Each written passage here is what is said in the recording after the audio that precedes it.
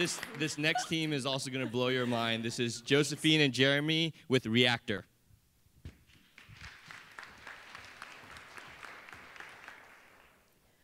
Hi, everybody. I'm Josephine Dorado. I'm the president of Fulbright's New York chapter and a professor in media studies at the New School. I'm Jeremy. Oh. I'm Jeremy Besner, and I have a broken mic. Oh. Sorry, clicker.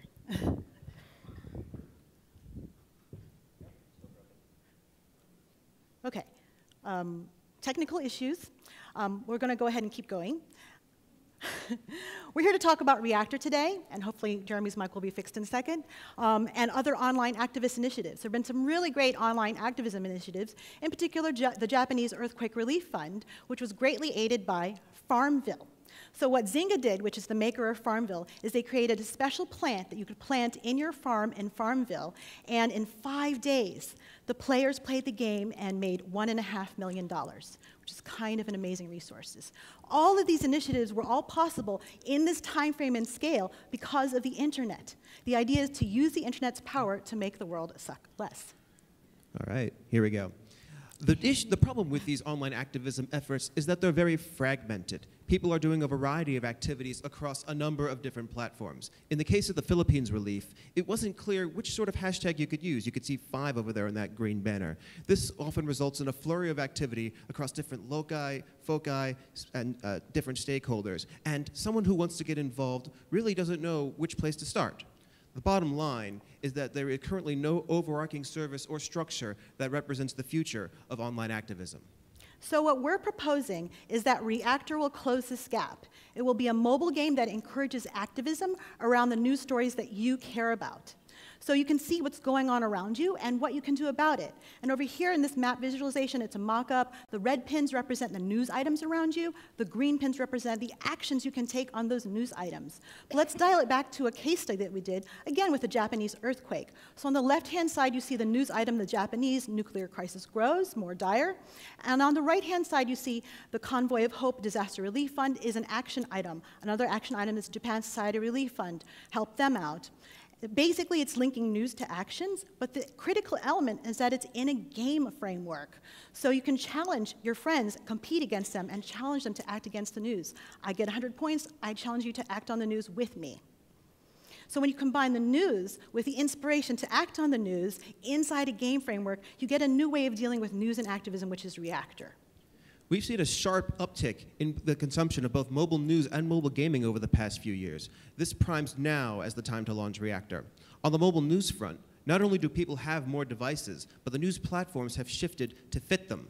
Mark Zuckerberg even likens the current Facebook newsfeed as a personal newspaper. And when we put it all together, we see that people are consuming more news than ever before.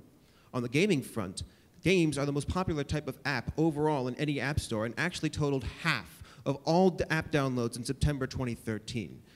The bottom line of this is that gaming is king in the mobile ecosystem.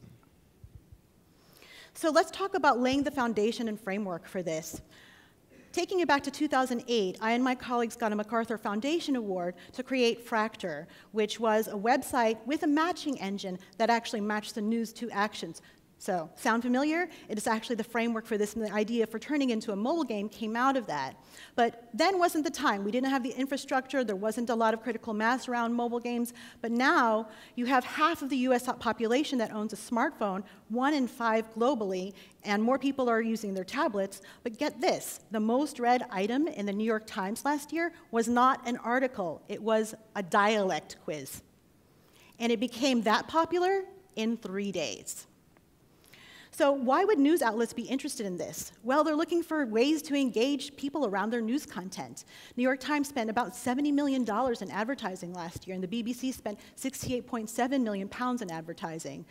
So how much will it cost to make reACTor? About $50,000. But guess what? The New York Times, just 3 months ago, created a gaming department.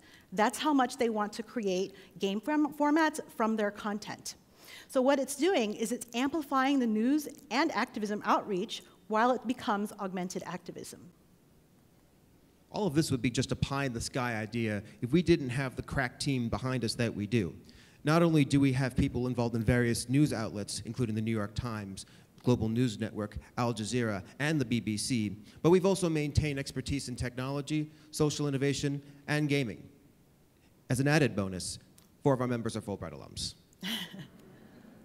So reACTor, making games and mobile work together in a mashup.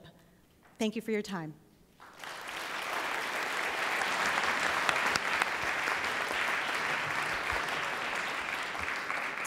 Thanks for that.